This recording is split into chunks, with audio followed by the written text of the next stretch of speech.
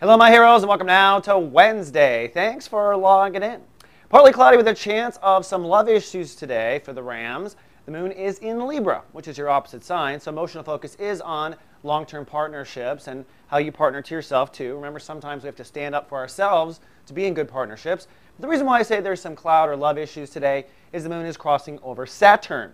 Now, Saturn, of course, is that responsibility vibration. It's the one that teaches us and helps us grow up. So when the moon crosses Saturn, that is what will be inspired. Literally, your emotions to mature just a little bit when it comes to your expectations on long-term relationships. So it might be a little cloudy.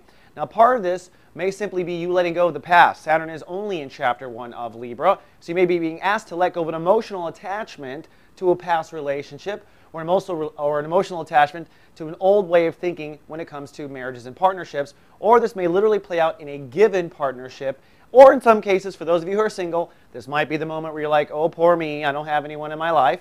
And the answer is, I deserve someone in my life. Let's go to the light side of the moon.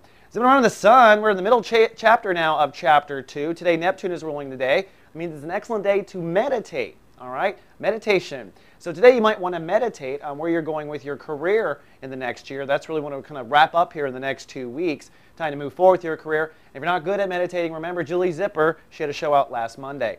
Then I do want to make a reminder about Jupiter. Jupiter only has about 2 weeks left in Aquarius, folks. It's going to be very interesting. And Jupiter's saying it's time to act on the Jupiter vibration. For you, Jupiter is focused on expanding your social life and expanding your idea of how you see yourself out in the world. So today, act on whatever that expansion is. Go out there and campaign while Jupiter is still helping you. And of course, it's Wednesday. We have a new episode of Skip Jennings, our urban mystic. He's going to get spiritual on you. He's going to be talking about Capricorn and the essences of how to take advantage of Capricorn.